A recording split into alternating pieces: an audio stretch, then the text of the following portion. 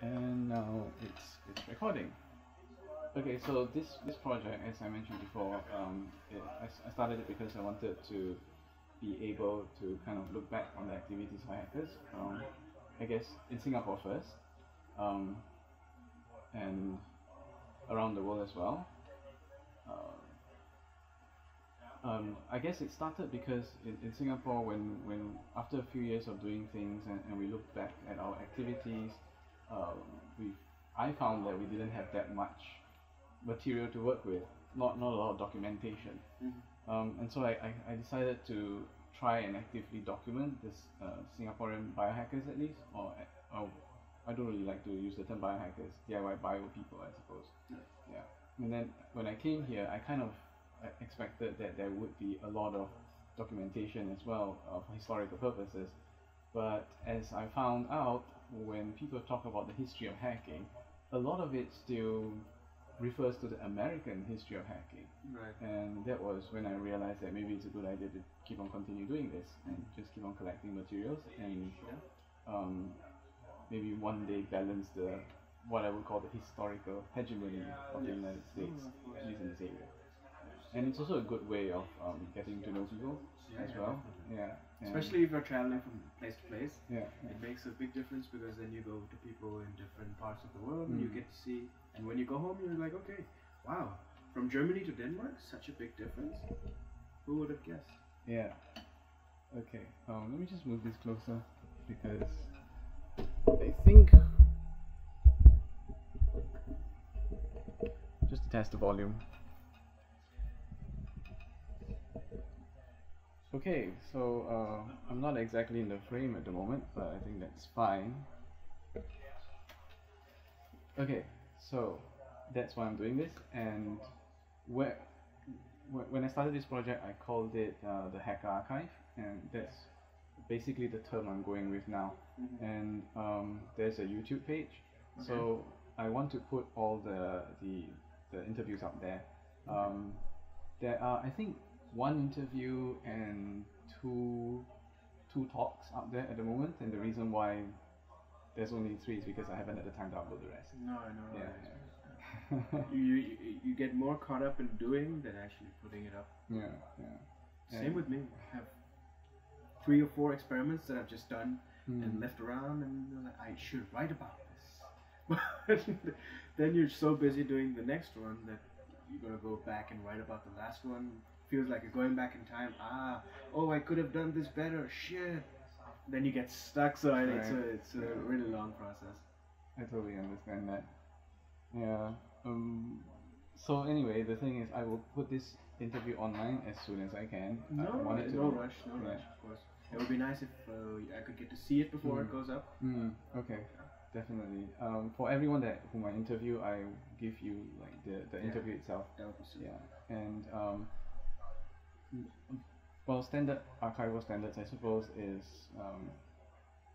at any point in time, if there's something that's too sensitive, we can do one or two things. Number one, you can tell me to cut it out, or we can put, and that's my preference, we put an embargo on it for a certain number of years. What's an embargo? An embargo means, okay, here's some information that maybe shouldn't go out to the public yet, or I don't want it to go out to the public at the moment, so let's keep it away from the public for X number of years or until I die, and then we release it. Yeah, so that can be done as well. Okay. Although that's slightly more complicated because we need to. Yeah. So you record it and then you crop it out, but you can use it after some time. Yeah. Which makes sense, I guess. Yeah. So how will the great paintings of these guys come out after they're dead and? Yeah, that's a long wait. Yeah. But still we can figure something out. Yeah. I know in Singapore, and I guess elsewhere as well, the archivists, the national archivists, the first thing they do in the morning is check the obituaries. Really? Yeah. Like, okay, someone's dead. Do I have anything to release? Oh, yes! This guy died. Okay, cool. No. Okay, so then, you have some questions. I'm sure you have some questions in mind. Yeah. So for me, I'm interested in the person as well as the space. So I guess let's start with the person, yourself, and I guess my first question would be, you came from India, right? Yeah. Which part of it? so long story short, I grew up in Bombay. I studied in my school in Bombay till I was 18. Then I went to the south of India for my bachelor's in biotechnology. 4 years into that, I felt that it was a really technical course, which was awesome. It gave me basics in electronics, machining, design, a lot of other stuff. Focused on biotech, especially towards the end. But I felt like I wanted to get more into the sciences, which is why I switched from an engineering into a master's in science. And I chose the topic of genetic modification, because you come out of biotech, you learn how to make bioreactors, how you're going to put a modified organism in this, it's going to produce a product. But how do you make that organism? And then that's what caught my curiosity, and then I went on to study how you do it in plants, because when you study plants, you learn how you do it in bacteria also, because bacteria are what you use to transform plants. Then I found out that the genetic modified organisms, especially plants in Europe, is a really messed up scenario, because you're not allowed to use GMOs in fields, at least in Europe. So job opportunities were limited. I worked in sales for a while in India, and I got my visa application to Denmark for residence got accepted. So I moved here, and the reason why I'm here is because my family's been living here for the last 5 years.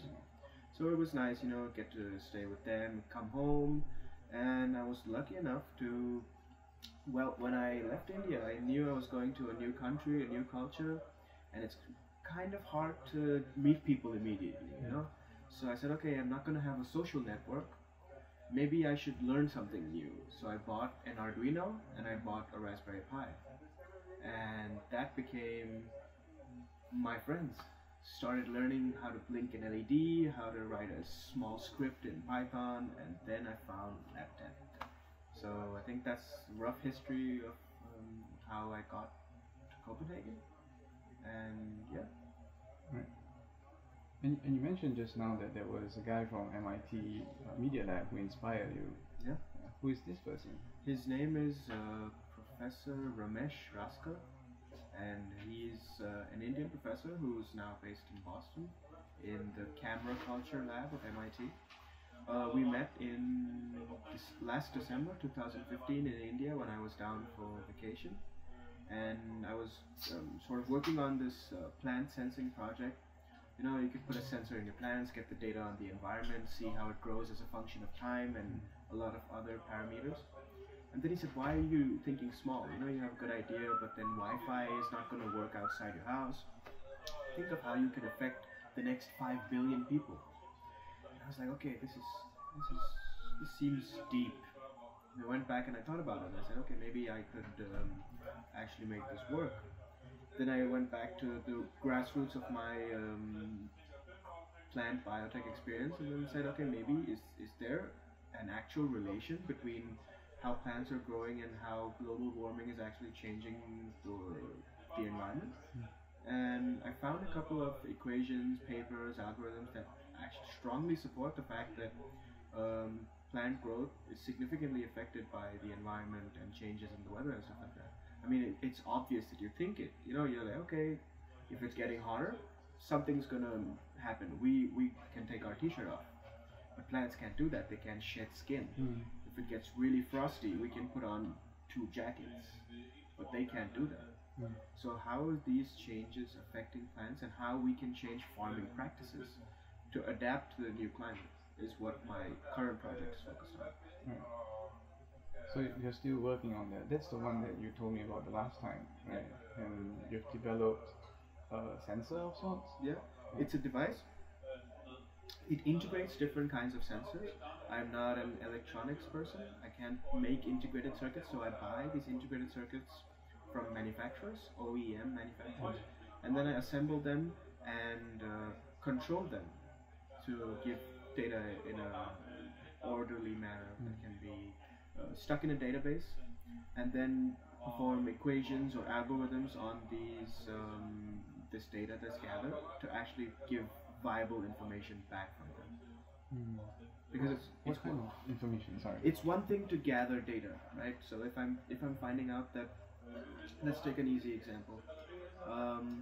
It's really hot and it's really dry. What happens is plants they have the bottom of leaves, if you can see, they have this thing, the stomata, and it transpires. So if it's really dry, they transpire more, and if they're transpiring more, they also drink more water from the soil. On the other hand, if it's really humid, they're not gonna transpire as much, so they're not drinking as much water from the soil. And how farming practices work is, a lot of people, they just have a fixed amount of water that they put in the fields. Technology has reached the point now where you can actually change the rate of water applied from one part of your farm to the next. So this is a kind of technology that can assist a farmer understanding, do I really need to apply as much water? Or at the end of a growing season, or before a new growing season, do I really need to add so much fertilizer? I know the company says that you have to add 500 or some amount of pounds for a certain size of field, but what about the fertilizer from last year? Is it still left? Things like that. These are the kind of questions I'm trying to answer with the device. Has it gone for field test yet? No, so as you know, Copenhagen's not the most sunny place in the winter.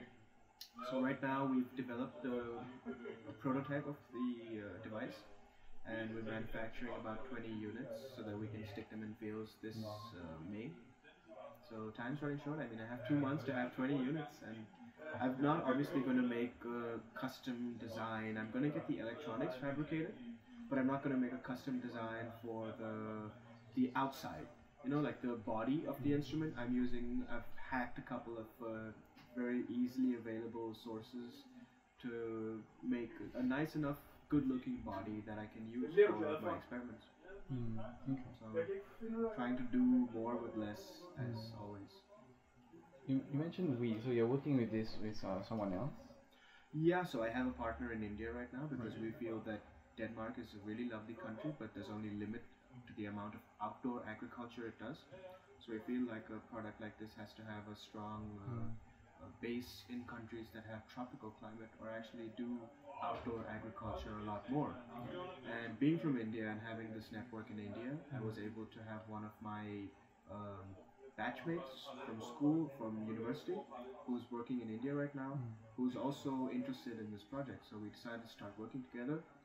So she specializes in crop resource management. So basically all the understanding of how you would actually plan to use a sensor. If you have a sensor and you put it in the field in one place and you just leave it there for the entire season, you're going to get a very narrow data set. And at the same time, you're not going to put 500 sensors in one small field, right? So there's a concept of rotation that needs to be applied to get really efficient data. And the kind of planning and experimental planning design stuff that goes into this is what my partner helps out with, aside from the business. And what I do is the hardware and basically the driving force behind the business for us. So try and make connections, get it out there, and develop the product a little more. And in terms of funding, do you guys already have funding? Well, no. That seems to be the hardest part right now because we get people who are really interested in it. We get invited to incubators and things like that to pitch and stuff. And then what I found out is that you have to really find the right kind of investors. Because if someone's in for like 4 or 5 years, that's not the kind of investor I'm looking for. I need someone who's going to think more long term. Because a product like this is not something that you make and you sell immediately. I mean, you have to put effort into development. There's manufacturing involved. So it's a lot. It's a bigger undertaking than a small app or something like that.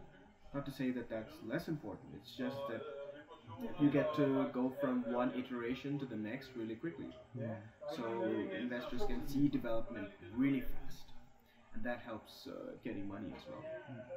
So I'm still looking for funding. If that would be an option, that would be great. But I'm also looking really hard to see the kind of investors that I'm meeting with. Are they short-term, long-term? Are they interested in hardware? Or are they just interested? Can they also provide more than just money? Because money is fine. I mean, you have a rich uncle in India, you can probably get more money than most investors can give you. But they have to have a connection, a network, and actually feel like they want to make your company thrive. So it's more strategic than just money. So the 20 units that you're producing now, that's coming out of your own investment? Oh yeah, right. Very much so. It's I think with hardware you have to actually, with anything actually, if you have a prototype or if you have field test data or you've validated your product with customers, that's really good. Yeah. It's just that with hardware you actually have a lot of initial investment to actually do this. With software not so much. You can sit with your computer and then get iterations done, put it out in the market. So that's nice. But I feel like I want to actually build something. I have the thing to actually make it something physical, something you can interact with, something you can touch, for example. Like if you can hold something, because I was always a bit nerdy in school, you know. I had a Game Boy and I had all the Game Boys, would love to open them up and things like that. And I felt the connection to these kind of things because I could actually touch it. There was no apps, there was no iPads. Computers were fun, yes, but you can't do the main function of a computer by opening it up. Once you open it up, it's gone. You can touch it, but you can't touch a program. You can't. I know with virtual reality now, maybe that's gonna change. I don't know, but that's yet to see. Okay. And you mentioned as well before that when you were back in India, you were helping out the hackerspace there, or you set up something there? So basically, in India, we've had one of the biggest networks in the biohacking space called Hackteria. Is set up by 3 people, one of whom is an Indian person living in Bangalore. And they did a lot of good work. They had a lot of workshops in Bangalore in 2013 or 14, I'm not sure. But they've been in the scene since way back in 2009 and stuff like that. And they were really inspiring, but then I felt that it's been a bit quiet for some time. And makerspaces, like the design ones with the 3D printers and laser cutters, they're popping up everywhere now. And I feel like biohacking or DIY bio is not getting as much exposure. People aren't learning about it as much as they learn about a laser cutter, for example. And I guess it's also because you need people from the field who can help you understand it.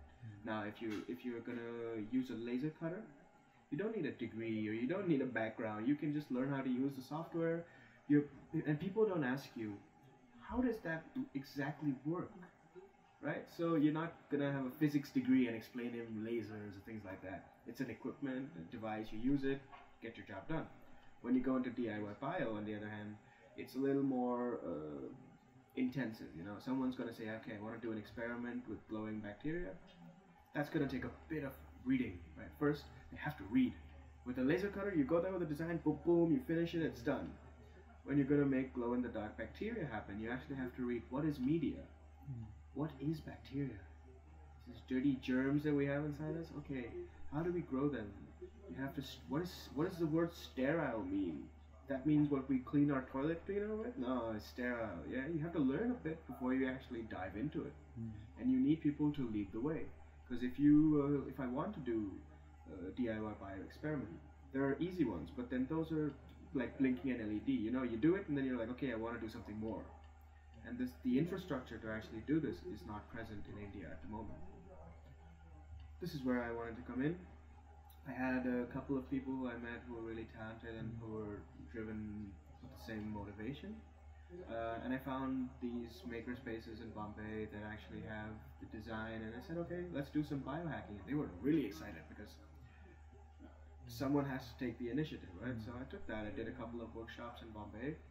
And then there was a Maker Fest that happened in Gujarat, which is towards the west of India. And we went there, we had a stall, we did about six different experiments. Each of us did 2, and I had 3 team members. And we called it Hackbiosis. It was crazy, you know, like symbiosis, hackbiosis. And we did stuff that ranging from an algae photobioreactor to chromatography with fluorescent dyes. We extracted some chlorophyll, did some chromatography of chlorophyll. My friend had a muscle sensor which he bought, which he programmed to do various operations, and he was showing that off. So we showed people that making is fun, but when you make something that interacts with biology, you're going a step further. And a lot of parents came to us. We also did the dirty DNA extraction workshop. Yeah. We had a lot of kids come in and they were like, wow. And we made small necklaces with it as well, so people could wear your own DNA, and that was the pitch. People really liked it. We found a lot of people who said we've never done anything in bio before, but it's pretty interesting. If we could do it with kitchen chemicals, then maybe it's not as hard as we think, right? And that was the idea. You break the ice about biotech, synthetic biology, and then when they want to learn more, then you have this wide network of people who have actually done work before, and you can point them in the right direction. But I still feel you need a space, and you need dedicated people who are actually willing to spend time in helping new people get on board. And now, since I'm living in Denmark, that's what I do for Biologigaragen. I mean, I love reaching out to the community, finding people's motivation and getting them involved. When I got here last year, the space was pretty lonely. So I used to sit a lot with the electronics guys, but now we have a nice group of people that come down pretty often and do fun stuff. Okay. So when you did the bio stuff back in India, what year was that? 2015? 2015. Last December. Actually, it was I was down from December to Feb. Yeah, so I just got back. So December to Feb, I was down in India, and I did all of this in that small amount of time that I was there. Okay, but you set up the bio hackerspace there, right? Not exactly, because I didn't have the time to actually set up a space. So I set up minimal infrastructure. I set up kind of a website where people can get information on things.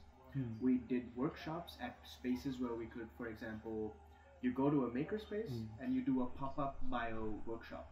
So you don't actually have to set up the space, you don't have to get all the equipment, much like how we're sitting here. This is a dedicated lab. We didn't have a dedicated lab, we would just get all the equipment, have a nice big bag or box, carry it around and do workshops at different places. So it was more like a pop-up biohack space, I guess.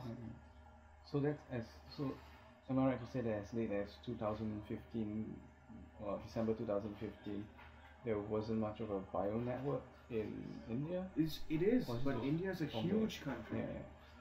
It's like pockets.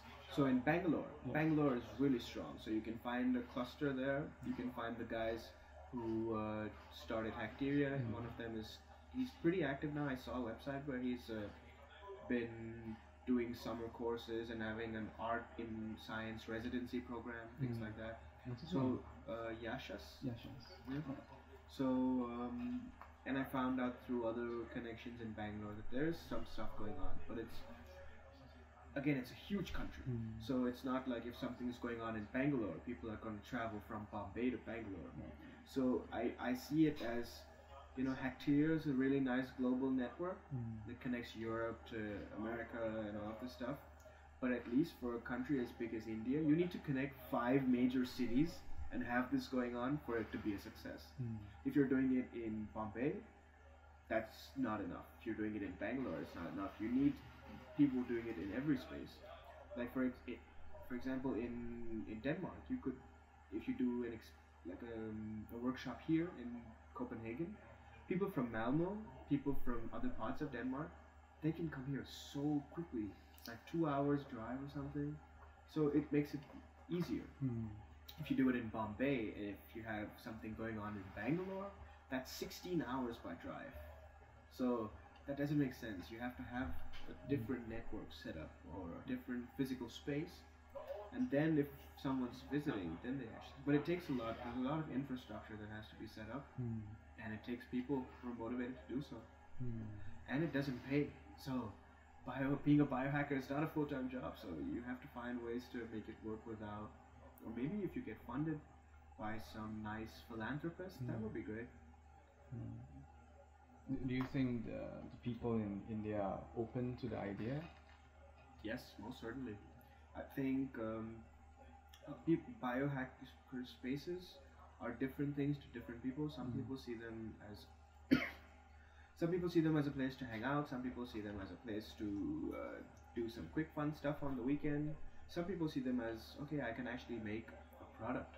So you have to be able to understand the kind of network and people that exist, the community that exists in the local area. Whether they're going to be down there every day, whether they're going to be down there once a week, once a month. And this is what I started doing now, understanding the community. Are there really people who would want to do biohacking? If there are, then maybe it makes sense to actually set up a space. If not, and it's kind of a chicken and the egg problem. If there's a space, people will come. If people come, then you make a space. What comes first, right? So this is the point I'm at. But I think that a lot of people from India need to go abroad, visit Europe, visit America, and see how it's done, and then take that knowledge back to India. And I try as much as I can to do it while I'm down, and yeah, hopefully the next time I'm down in Bombay for more than a month, something good will happen. Well, I guess my question comes from another angle as well, because I've heard that in Pakistan someone was trying to set up makerspaces, and the trouble was when he went to different institutions to get this thing set up, he faced a lot of trouble from I guess older people, and their attitude was basically like, okay, we can bring in this new stuff like a laser cutter or CNC miller or something like that, but they won't let people use it because if people use it, it might spoil.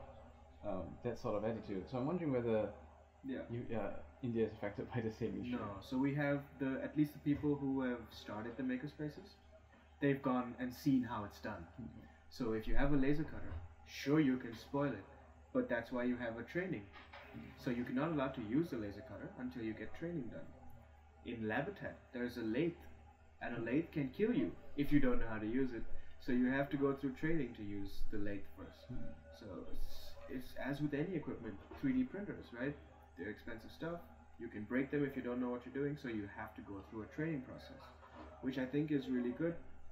We're doing something similar with the biolab. So there's a lot of equipment, there's a lot of stuff here, and you can do really fun stuff.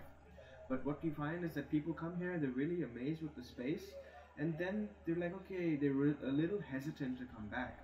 And I think that's because you don't have a time to sort of break it in, you know. Me, I was a little forthcoming, so I said, okay, I'm just gonna go and find out what I can do and how I can do it, have a rough idea, I'm gonna make it work somehow. Not everyone has that motivation, so you sometimes maybe have to organize an introduction class. This is device A. You can use device A to do certain number of things. Device B does a certain number of things, and you can mix the two of them, and then people get the spark, and then they're like, okay, maybe we can actually do something here. So I feel it's important not only to have a space, but to have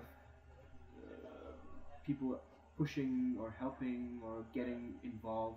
So you have to have a full-time person there. Sometimes he may be doing nothing, sometimes he may be doing way too much, but you have to have someone who's dedicated to actually building the community. And you can do it on volunteering basis, but then it most likely ends up someone has time, they do a lot, like right now, for me, but maybe in a couple of months I'm going to get extremely busy, and then what happens then? I mean, if I don't find someone to replace me, then it might just go dark or quiet again. Okay. And when did you arrive here in Denmark? I got here 12th May 2015. 12th May 2015. And when did you come to know about Labitat and Biologigaragen? Somewhere in maybe August. Okay. How did you come to hear about it? So, I was looking for jobs, and my mom was like, okay, you know, Copenhagen is a very different place. A lot of people volunteer, so maybe you could volunteer, you know, you make some friends, make a network, and then you won't feel so bored and like stuff like that. And I was like, wow, okay, sure, it makes sense.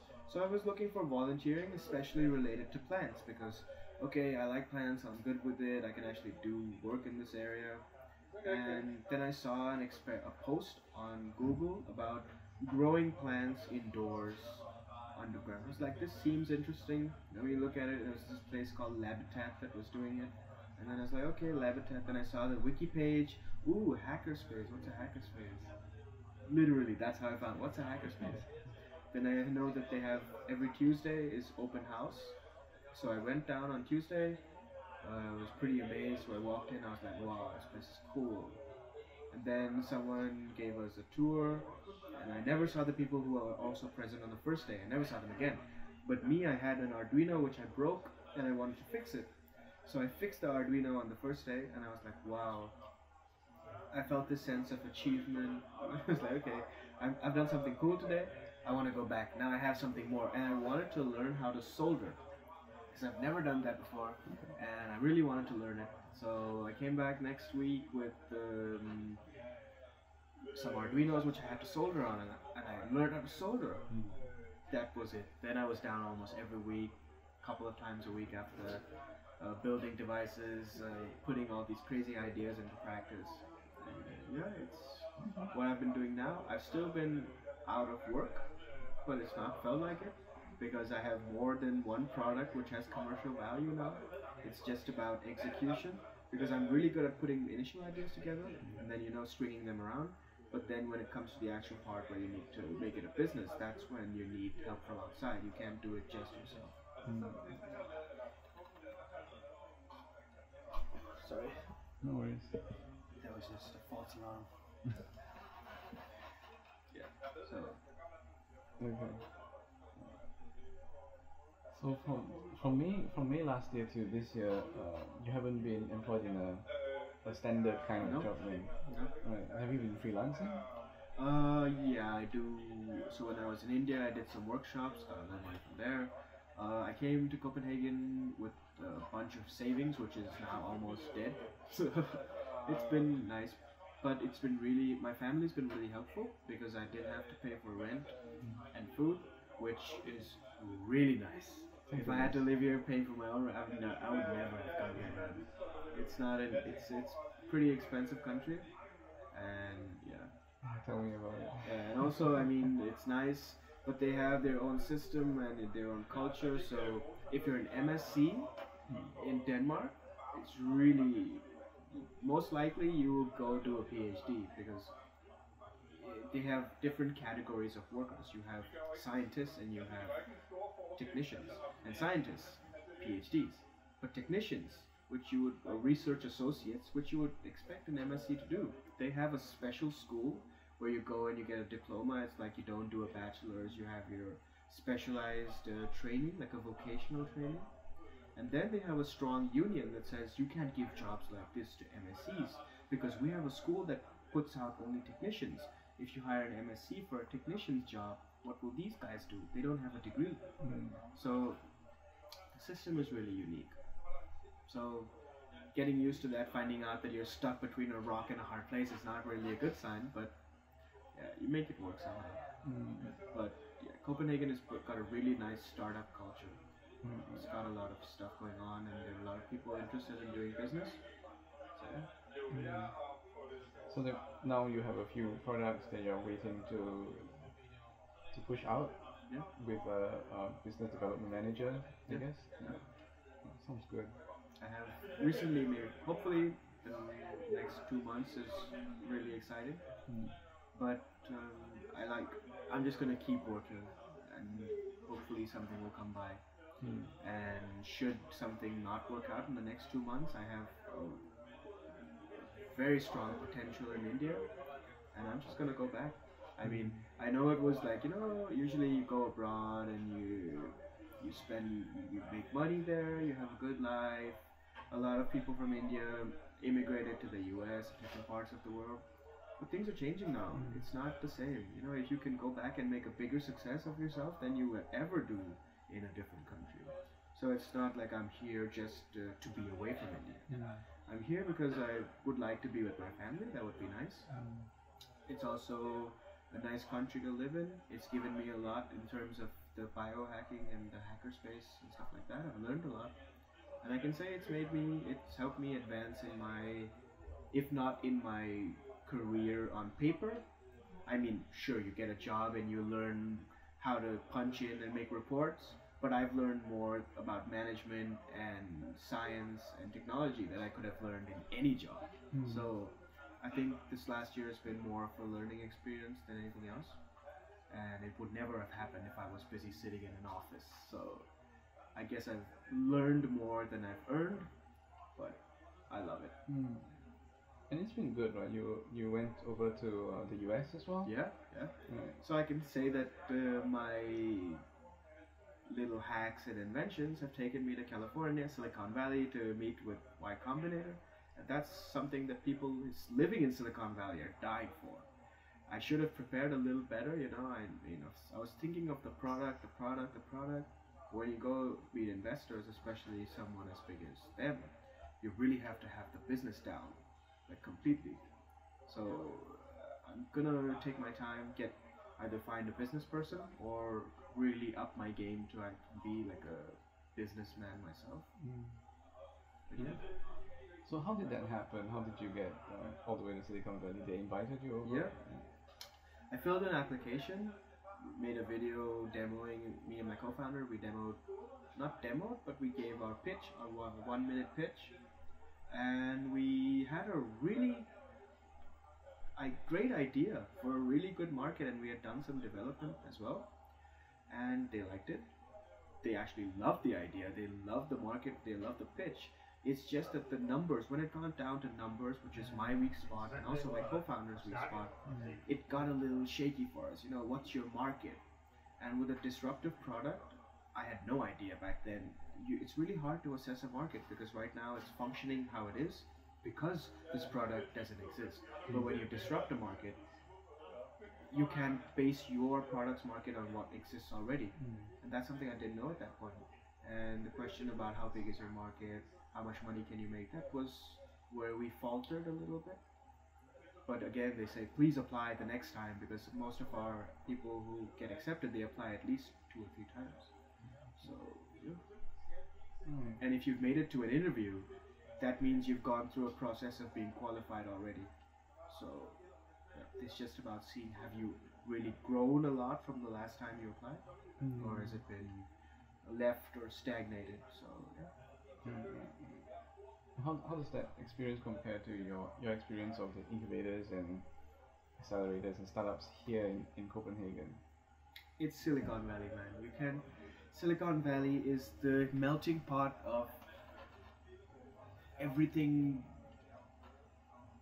new. I mean, I don't know. If you develop something really great in any part of the world that everyone can use and has a really big market, you will most likely relocate to Silicon Valley.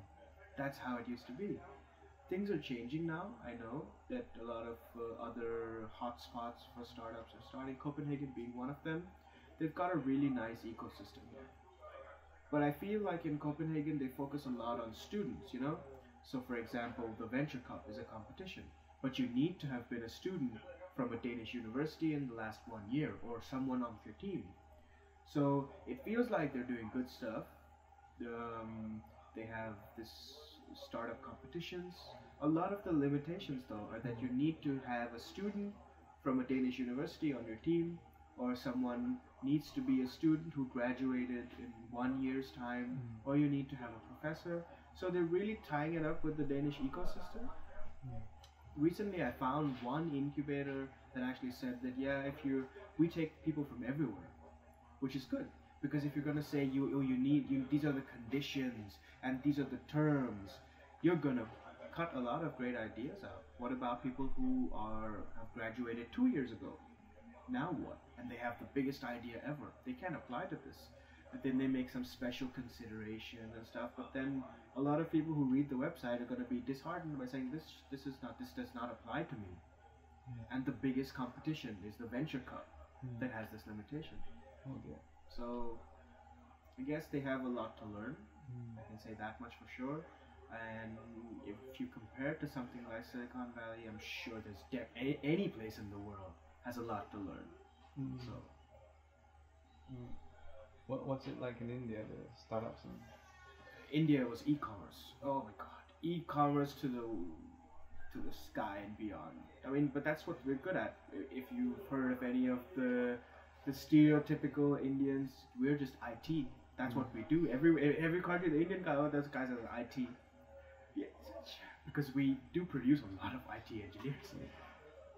But that's fueled an e-commerce system, and most of the big companies that have made it really big and survived are actually e-commerce, and which is cool.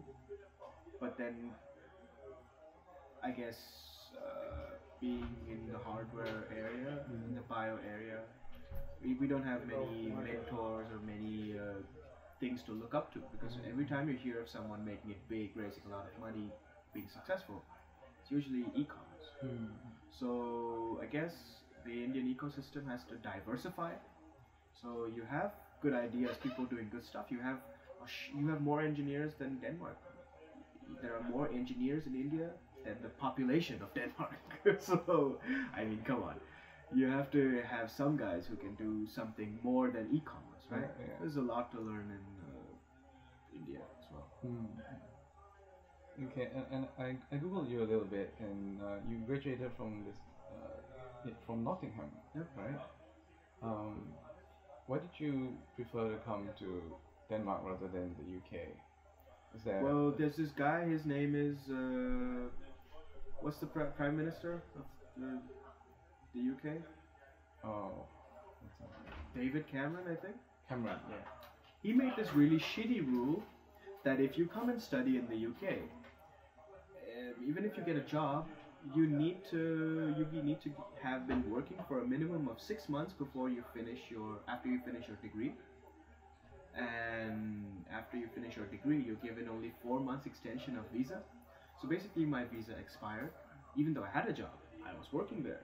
And then they were like, no. So the only way you can get to stay in the UK after your course is done is if you get a graduate training job, which is like a graduate job. You get it and you go straight there. It's like training 3 months. You get that, and usually they're all in London and they're all in finance, like Goldman Sachs, things like that. I didn't want to do that. I wanted to work in my field, and I didn't want to take up a PhD just yet. And I wasn't an entrepreneur at that point in time. I wanted to just use the skills that I got from this course and work in science. But they tried to crack down on the immigration, which I think completely backfired on them, because no one wants to study in the UK anymore. I mean, sure, it's great. You can go there, but you can't create value for yourself in that country. So people are going to other countries like America and Australia, who have totally opened doors to people who come study. They say, you've come to our country, you've taken knowledge from us, now give it back. Work here, do something great, right? And that's what we would have probably done in the UK. But they have this really strict visa policy. So, who knows? It's their loss, I guess. Okay. And alright, let's get on to the hackerspace here, to Biologigaragen. So you've been here for a while, and I guess you've seen it grow a bit, or just the situation? Yeah, I mean, when I first joined, it was quiet. There was one biohacker working here. She was really cool. She introduced me to the space and stuff. And then when I came back the next time, it was quiet. Door was closed, lights were off.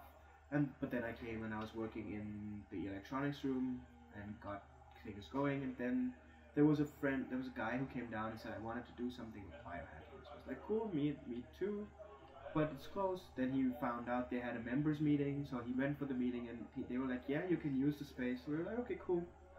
And it turns out that the people who used to hack here a lot got busy with jobs, so they didn't have the time to keep coming down and stuff. So we just got to work. So me and my friend, who started doing a project together, and another biohacker who was doing some stuff here. She's not here anymore because she's moved to Berlin. But there was just the 3 of us who would come down and actually be doing stuff here. And then, I don't know what happened. We had a bio and beers event because we have a monthly meetup. And then some more people, usually for the meetup we get a lot of people, about 30 people who come down for biohacking meetups. and we just made an announcement, and then 2 or 3 people got involved. There used to be a big community before doing group experiments, things like that. Then, if again, I said, if you don't have someone who's here permanently to actually engage the community and plan events and stuff, it gets a bit hard. So things can get quiet.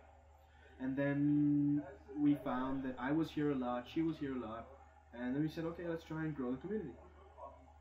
And it worked. We had a festival that we did an installation for last year, and there were 5 of us who actually participated and actually stayed there.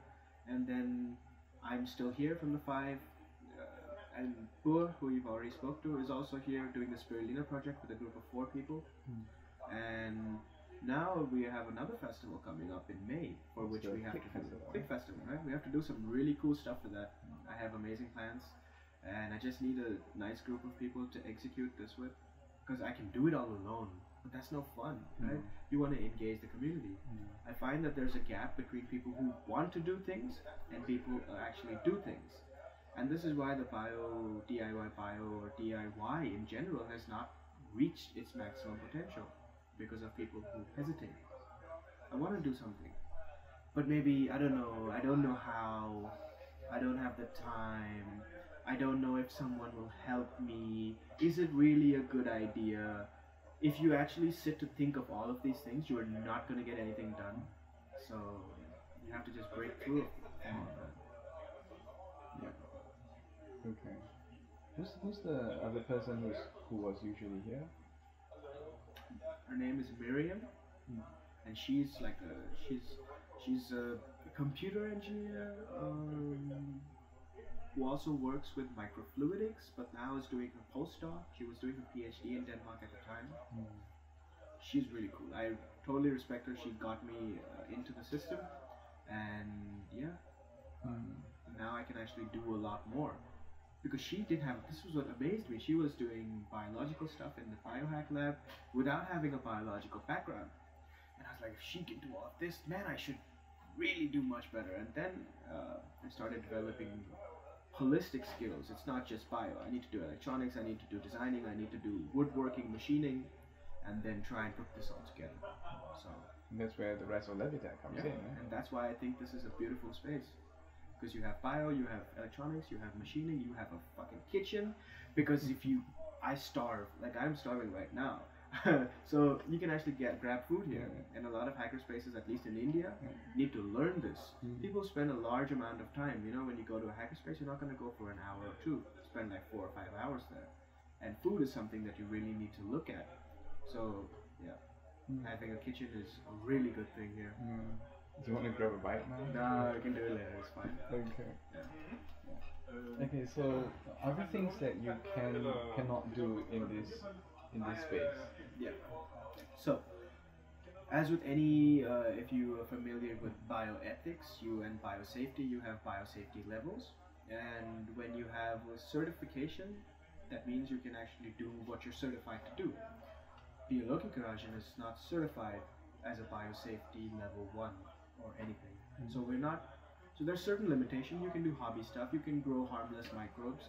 Like a lot of people like to grow algae, like spirulina, for example. Spirulina is harmless, right? And if you do it with a member who has actually worked in a biological lab, then they know the best practices. So we may not have, you can't do genetic modification. That's a big no-no. So if you want to do a dirty DNA extraction, that's fine. If you maybe even want to run a gel with that dirty DNA, it's fine. But when you get into the act of actually cloning and creating a construct and putting that into bacteria, that's where it gets a bit, like, you can't do that. It's possible. I mean, if you get accreditation, you can actually get a biosafety level 1. If we clean the place up and we actually get some stuff organized, we can get that BSL. But then you do all of that, and then if the community isn't big enough to actually come down and do experiments, then what's it all for, right? So it really, I mean, this kind of stuff really works on a community basis. So if there are like 10 people who say, we want to do really advanced biohacking, and then you have a strong case, you can actually push for some money, get some investment to actually scale up, make it a slightly bigger space where people get their own workbench, things like that. So there's a lot you can do. But as far as what you can't do, you can't do anything that would harm someone else. We really advise people that if you have bad intentions, do not come here. If you want to do just simple stuff to learn and things like that, that's great. We can help you out. You can grow harmless microbes. You can work with raw DNA. You can't do any modification. You can't go and make silly chemical mixtures and try and, I don't know. You have to have common sense, right? If you're going to go in a lab, if you don't know what to do, ask someone who does. That's how you start. Then you come to a point where I know I'm good enough on my own, but I don't know something. Am I allowed to do this? If you don't know, ask. Am I allowed to do genetic modification? No, sorry, you can't. Okay, cool. I'll work around it. But if you just come in, so you know how it is, right? A makerspace has its own culture, and that's how it works. If you ask for help, you will get it. So there's a few things when a new member joins, we make clear that you can't do this and you can't do that. And if you're not sure if you can do it or not, just ask. And it's worked so far, and I think it's continuing to go this way. Okay. And in your experience, what is the position of, let's say, the municipality of Copenhagen or the state in Copenhagen towards DIY bio or biohacking? I think they're really proactive. I mean, I don't know if they get involved as much, but they do fund events that use things like this. So, for example, we're going to be at Click Festival, which is sponsored by a commune in Helsingør, a city in the north of Denmark. And we've also done festival setups in Copenhagen, which again, the commune puts some money. So they know that the money they give is going to events that involve biohacking and bioart. But I'm not sure how they are not really involved, primarily because what's to get involved in?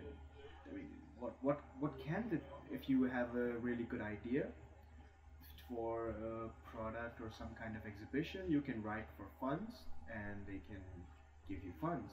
But then it comes down to the individual. There are a lot of resources that you can use, but it comes down to who's going to do the footwork, who's actually going to put the time and effort required to actually do something like this. Right. So there's no fear then of people doing GMOs and all that? Yeah, I mean, it's understood that you can't do it here, but Yeah. is there any sort of fear or No, not acceptance? really. No, I mean, the reason being that Denmark as a country is a lot of it works on trust.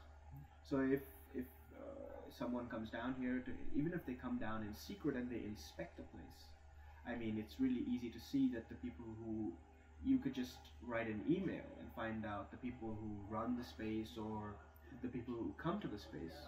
We always do a background check. So if anyone asks us, hey, do you know this person? Yeah, sure, we know everything about him.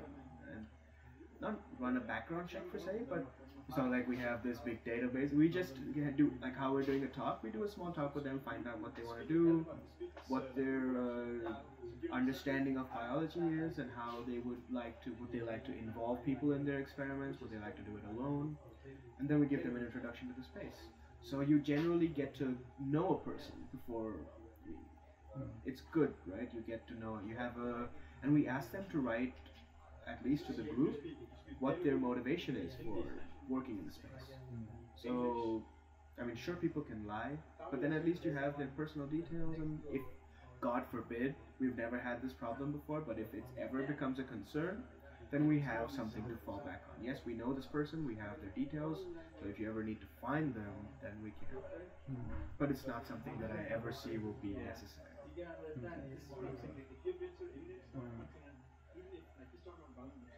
Okay, and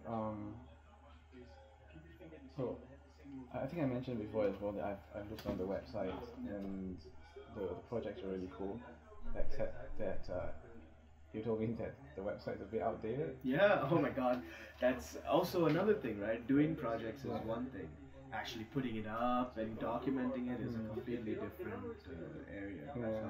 So, yeah, we need to put up a lot of stuff. So, but you've had lots of activities since the website was last updated. Yeah. Where's all that documentation at the moment, if I may ask? So a lot of my stuff, at least the stuff that I do here, is documented on my laptop. I need to write tutorials for some stuff which I want to do. I'm a bit of a perfectionist of sorts. If I want to do something, I really want to do it right. So if I have built something which I want to put up online, I'm going to make sure that the tutorial is perfect. And I don't know if that's the best thing, but that's how I work. A lot of the other stuff is bits and pieces around, like the spirulina group, who's growing spirulina here. They have their own group where they document their stuff, and it just needs to be put up to a website, right? At the end of the day, a website is just some way in which someone who Googles you can find out what's going on. And we still do group experiment nights, so that makes sense. It's just that the workshops and stuff that we've been organizing and doing are not, the pictures aren't up to date, there's something new that needs to be added, things like that. Right. Okay, and I also, when I looked up stuff about this space, I found this group, Fugt. F-U-G-T? Yeah. Well, what is that one about? So basically, Fugt is like some members of Biologigaragen that would do their stuff here. And they felt like they needed to have a more artistic, they wanted to be bio art and not focus too much on the technical, but how you can use it to have an aesthetic appeal, which is cool. So they formed a small organization which involves a lot of artists as well. So that's cool. I don't know much of them, but my friend was all in whatever, and they did the algae bar. So the algae bar, the person, I don't know who started it, but the algae bar is under Fugt. And Fugt means moisture in Danish. Yeah. So makes sense, like moisture, algae, kind of does. Is it still active? I have no idea. To be honest, I mean, I know some of the members. I don't know if it's active as an organization, but I'm sure if you write to them, they would reply. Yeah, I saw the website, and I think the last thing, or maybe the only thing on it was the algae bar. Yeah. So I was wondering whether it was still active or not. Yeah. Okay. I had the last question, but it seems to have slipped my mind. That happens. Actually, I speak Danish and English. I don't really speak. Yeah, it's completely gone now. But okay, maybe we should just stop here for today. Okay. But thank you very much No for problem. this. Yeah, that was great. Yeah. Really interesting take on to hear the questions, because the questions also make you understand. Okay, cool. You learn a little bit more about what you're doing as well, what you could be doing better, like documenting and putting it up on the website. I know I should do that. Or, at least backing it up. Yeah, definitely. Look, the data is all stored. Pictures and everything is all stored. Code, everything is all there. It's just not out in the web just yet. Okay. Okay then. Mind if I just, take a shot around? Yeah, of course. Go ahead. Oh yes, I remember the question, which is, so Hacteria connects a lot of the west and the east, right? How about in Europe itself? Is there a network for? Yeah, they do. They have like there was DIYbio.org. There's hackbio.eu or biohack.eu or something like that. There's a network of EU biohackers as well. Is it active? I have no clue. I mean, the thing is that it's nice. This is why you have to have a team that actually works on it. Like, you have to have one guy who's doing the community stuff. You have to have one guy who's pushing projects. You have to have. It takes a lot of people, because I don't like spending as much time reading about what anyone else is doing, because then when will I read about what I'm doing? So if I have to learn to do new things, then I don't have time to. I mean, of course, if my reading takes me across something that someone's doing which I find really interesting, I know through Hacteria, I know of a lot of things that have been going on, but I don't know of the EU special EU thing in particular. Okay. But if you are interested, most likely your Google search will take you to people from Hacteria. So. True, true. Yeah, I found some of them, but I was just wondering whether they are still active, or whether there are any thoughts on them. Yeah. But okay. Thank you so super. much. Great. You want to get a video of the room? Yeah. I'll get out of the frame so you get a better view.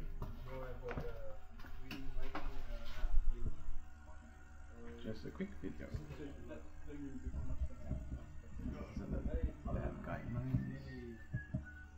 Unless you don't have a very expensive, it's very difficult to manage. Yeah, it's